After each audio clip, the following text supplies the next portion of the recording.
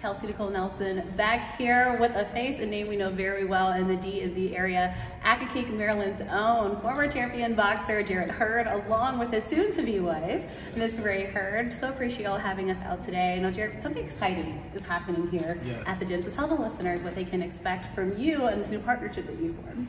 Well, of course, many may not know, but my fiance's future wife is Ethiopian, and me visiting Ethiopia back in 2021, I went to go see their beautiful country.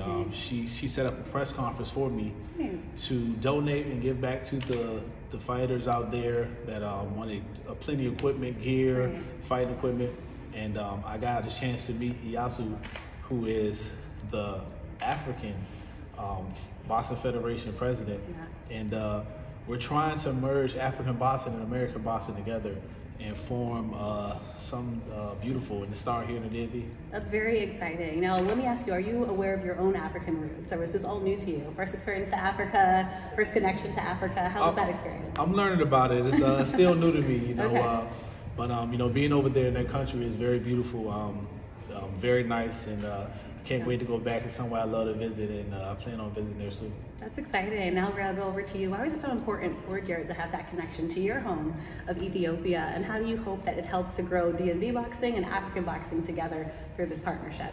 Okay, that's a wonderful question. I felt as if, you know, we're becoming one. So I wanted to take Jarrett back to my homeland and introduce him to a whole new world. You know, we get to travel all over the world. Like, we go to, like, you know, South America, Europe, but we're like, it's important that we go to Africa, and then essentially get to know my heritage and my culture, but really connect to his African roots too, because as African Americans, we are essentially all from Africa. So that was a concept in and of itself. And then I also wanted him to explore and get to see different parts of the world on how they are in boxing.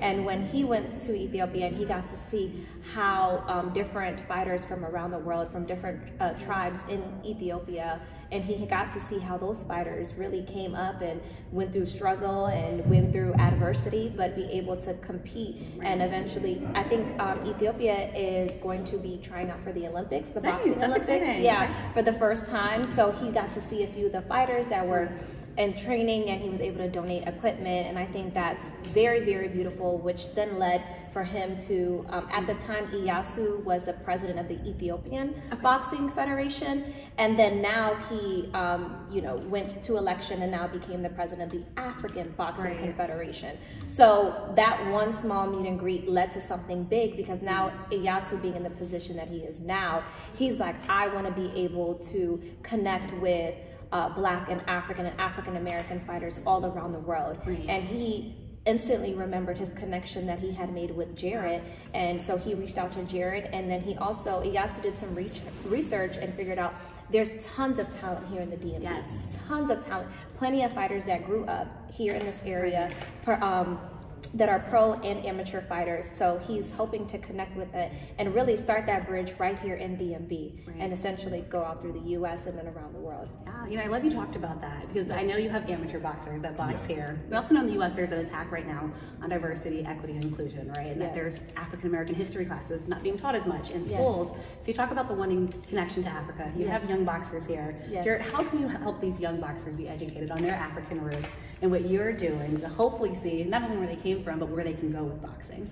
Oh yeah, that's my point. You know, my whole reason of getting into this, because you know, when I was coming up, I didn't have someone in my position to come around and actually be here physically that you could touch and be hands-on with as a fighter. So me being here to be in a position to allow younger fighters coming up to just to see what it's like to be a world champion and you know, take over the boxing game. I just want to be actually here to be able to be there physically with the fighters, and this is why Open Swift Nation Boxing Gym invited Eyassu here, and we plan on, you know, just building from there. That's exciting. It looks amazing. I know you guys can't see everything. What was the process of building this? You know, how can this be a beacon of hope for so many boxers in the community?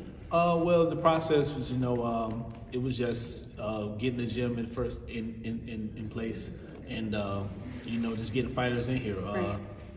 Boxing is a difficult sport to kind of explain how it's one way of getting to the top, but you know, we're here to help and reach out to the younger fighters and get them to the position they need to be in. That's exciting. Talk about younger fighters, Ray. Eyassu talked a lot about unity and wanting, you know, this partnership with him as a newly elected African Confederation boxing president to bring unity not only in Africa with Arab speakers and English speakers and French speakers, but also with African Americans here. Talk about the unity that you're hoping to form, again, as more people learn not just about Ethiopia, you know, what they see on the news about Ethiopia, because I keep thinking about soccer and football, right? And that's like the first thing that most people talk about, but like that unity that boxing can bring, because so many boxing fans know when Muhammad Ali went, right? And we all remember that fight and what that meant. That was so long ago. There's some of our young people, right, that don't know about that. So, you know, how are you hoping to grow maybe unity between African Americans, Africans, this gym, DMV boxing, and boxing as a whole?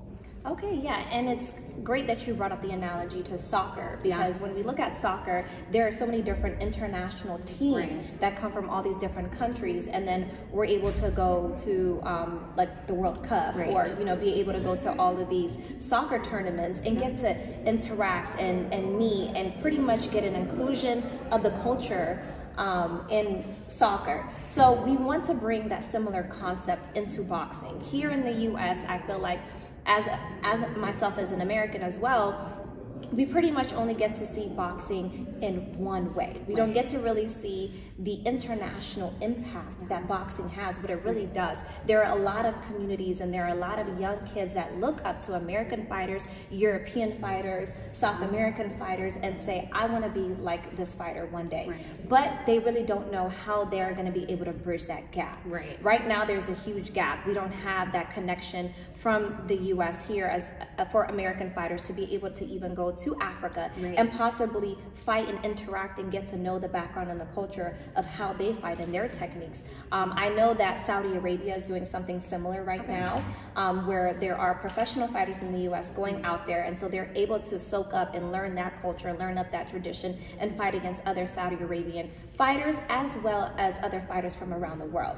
So I feel like by us doing this now in Africa, it's going to open up the door for so many other fighters, not just in the US, but all over the world, to be able to go to Africa and meet Americans, meet Europeans, meet South Americans, and, you know, be able to make their dreams come true. That's amazing. So biggest question, how are you guys able to plan all this in the midst of planning a wedding? That's incredible. Like, impressive. I mean, I'm hearing all of these great things. And you guys also have a big thing coming up next month, right? Yes, we do. Yep, we're getting married next month. But honestly, I feel as if, you know, we have been blessed enough by God.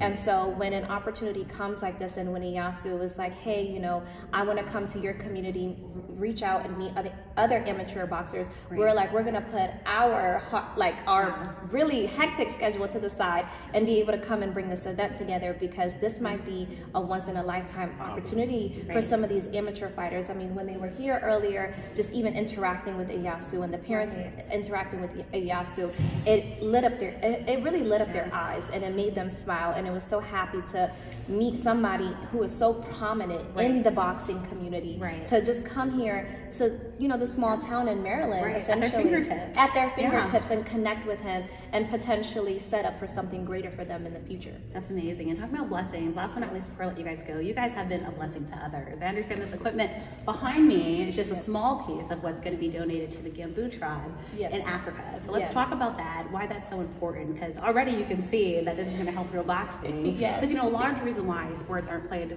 in a lot of countries is money, right? It costs to get equipment. Boxing, I'm sure, Jarrett, is not cheap, right? There's a lot that you probably need to do, but, you know, it shouldn't be a barrier, right? So talk about what you hope this does, and talk about what the Gambu tribe is for those that don't know. Okay, yes. So Eyassu is originally from the Gamo tribe in Ethiopia. We actually were able to go visit the area. It's called Arba Minch, and Eyassu actually has a hotel resort in that area, and he invited us to come out there for the weekend, and it is so beautiful. I love that. One of the most beautiful places in the world. Like, you can actually have a fruit farm where you're able to eat like natural and organic fruit with actual seeds in their watermelon. Makes a difference. Yes, it made a huge difference, and we got to interact with the tribes out there. So Arba Minch essentially means 40 streams of water. They have a natural spring water that they have accessible to the tribe out there. They said it's one of the most like high mineral waters in the world. Okay. So if you go out there, you get to see everybody. Their skin is so clear. They just look so healthy. And whatever. I'm like, I want to take some of this water back with me. But most importantly, we got to interact with the people in the town and in the village. So we went into the village and we got to meet some of the people in Advaminch, and we fell in love. We met a few local athletes there. We met a boxer out there as well. And so we really got to see the struggles that they have out there, and not being able to get equipment accessibly like us. We can go on Amazon and essentially order these products. They can't. You know, they have to wait till somebody potentially donates something and then hand it over to somebody, and then it might have so many wears and tears before it gets into their hand, because they're essentially outside the city. So with what all Eyassu is doing, and we really support his vision, we wanted to donate boxing equipment to the Gamo tribe and essentially support future up and coming boxers. That is so exciting. Do we know when the donations are happening? When they get the equipment? So so I know Eyassu is going to be here for it's about a week or so longer. Yeah. So in that time, we're trying to get it all set with him before he goes back to Ethiopia. That is so exciting. Is there any way people can help? Oh, go ahead, Jarrett. So I know I wanted to say I got plenty of gear for you guys, and it's going to be a lot. That's exciting. Well, once again, thank you guys so much. We love what you're doing. Thank you for having us here. Jarrett, I don't know if people can come, but if they can, they need to come check out Swift Nation Boxing. It's truly incredible in what you're doing. Thank you so much for both of your times. Thanks again so much for tuning in. Thank you.